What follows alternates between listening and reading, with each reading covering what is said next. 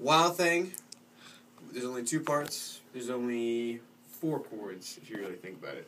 First part is an A to a D to an E back to D. And you play it, this is the rhythm and the timing is important. So you do the A twice slow, then you stop. D twice fast, stop. E twice slow, stop. D twice fast, stop. Wild thing, you make my heart sing. Yada, yada, yada. It just keeps going. And then it gets to another part where it goes, wild thing, I think I love you, but I wanna know for sure.